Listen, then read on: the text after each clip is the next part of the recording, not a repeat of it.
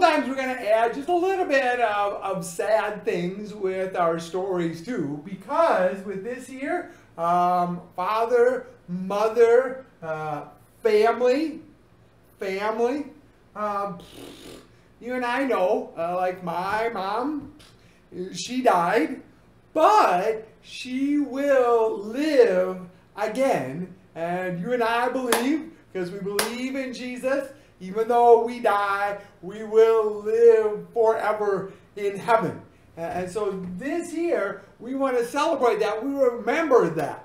That yes, my family, it could be my father, my mother, or other families, they may die, but believe in Jesus, they will live forever. They will live again.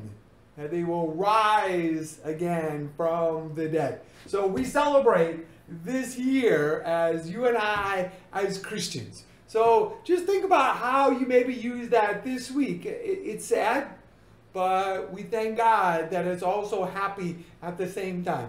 Because we know death is not the end. We get to continue forever in heaven.